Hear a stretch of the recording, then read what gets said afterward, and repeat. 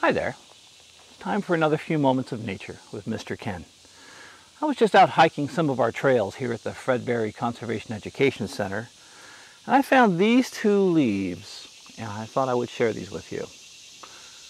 2 leaves? Looks like a lot more than 2. In fact, there are 19 leaflets on this particular leaf, but believe it or not, this is just 1 leaf. This is just 1 leaf. Some trees have simple leaves, some trees have compound leaves, but nevertheless, this is just 1 leaf each. This is one of the larger leaves in Arkansas. This is a black walnut, whereas this is a pawpaw tree. Let's talk a little bit about these 2 trees. Black walnut trees grow delicious fruit. I know some people don't like black walnut. Me, I love black walnut ice cream, especially in the summertime when it's nice and hot. But black walnut leaves have a special odor about them. If you find some of these laying around and you want to crush them up, give them a smell, they have a distinct odor.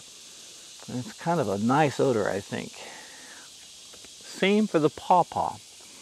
Pawpaw leaves, when you crush one of these up and smell it, you know what it smells like? It smells just like a green bell pepper.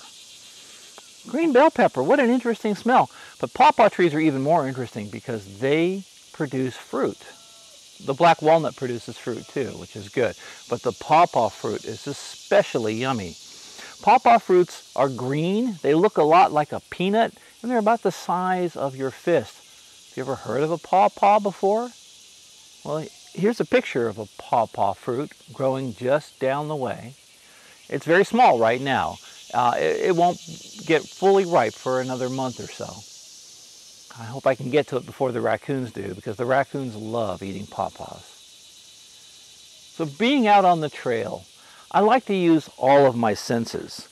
I listen, I feel things, I smell things, I look at things. I don't taste a lot of things. I'm not so sure I really feel like going around licking a bunch of rocks, but, but that's okay.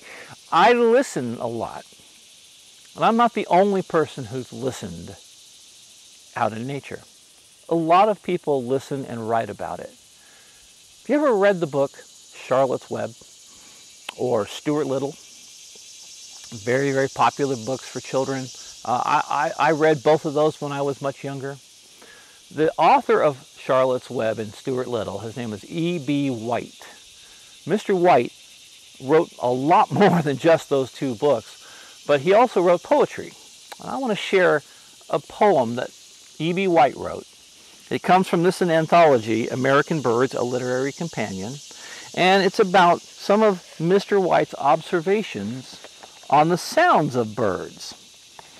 So this is called E.B. White, A Listener's Guide to the Birds. And he says he wrote this after some time with Roger Tory Peterson in his famous guidebook. Wouldst know the lark? Then hark, each natural bird must be seen and heard. The lark's tee in a tinkling entreaty, but not always tee. Sometimes it's tee. So watch yourself. Birds have their love and mating song, their warning cry, their haunting song. Some have a night song, some have a day song, a lilt, a tilt, a come what may song. Birds have their careless bow and teeter song, and of course, their Roger Tory Peter song. The studious ovenbird, pale pinkish legs, calls teacher, teacher, teacher. The chestnut-sided warbler begs to see Miss Beecher. I wish to see Miss Beecher, sometimes interpreted as, please, please, please to meet her. The redwing frequents swamps and marshes and gurgles conklary, eliciting from the wood duck the exclamation, gee! But that's the male wood duck, remember. If it's his wife you seek, wait until you hear a distressed hoo-eek. Nothing is simpler than telling a barn owl from a veery. One says kitch in a voice that is eerie. The other says veer in a manner that is breezy. I told you that it was easy. On the other hand, distinguishing between the veery and the olive-backed thrush is another matter, and it couldn't be worse. The thrush's song is similar to the veery's, only it's in reverse. So let's suppose you hear a bird say, Fitzbew. The things that can be sure of are two. First, that the bird is an alder flycatcher, Empidonax turali. Second, you are standing in Ohio, or as some people call it, Ohio. Because although it may come as a surprise to you, the alder flycatcher in New York or New England does not say Fitzbew. It says Weebeo. Choo, choo, choo is the note of the harrier, copied of course from our common carrier. The osprey, thanks to a lucky fluke, avoids choo, choo and cries chook, chook.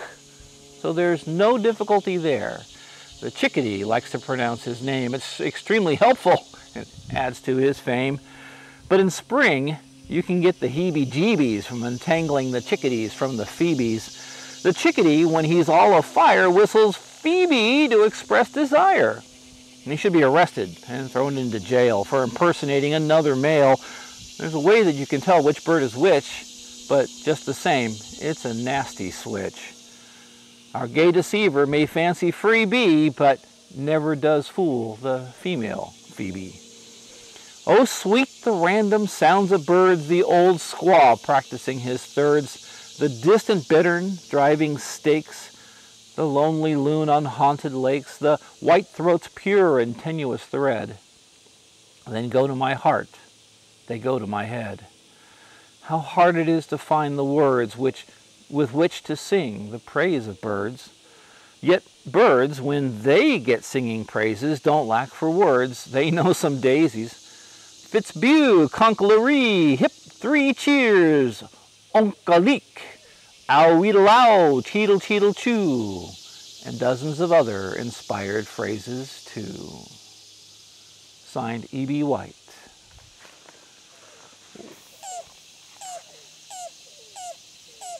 Do you hear him? Do you hear that bird? That's our rain crow, better known as the yellow-billed cuckoo. Ow, ow, ow. So when you're outside, take a little bit of time to use all of your senses. Listen, smell, feel, be. Did you know that over 50% of the people in the world live in cities? I have no problems with people living in cities. I've lived in some very large cities myself, and I enjoy living in cities. But I really enjoy getting out in the country. That means over 50% of the people in the world do not have access to what we're listening to right here, right now. They don't get the chance, they don't get the time, the opportunity to just step out their door and be quiet. You don't have to do this every day. You don't have to do this every week. But once in a while, step outside and just experience and be. Whether you're being outside quiet, or if you're outside playing, or if you're outside exploring, or if you're outside working, please always try to be outside often. He's right over there.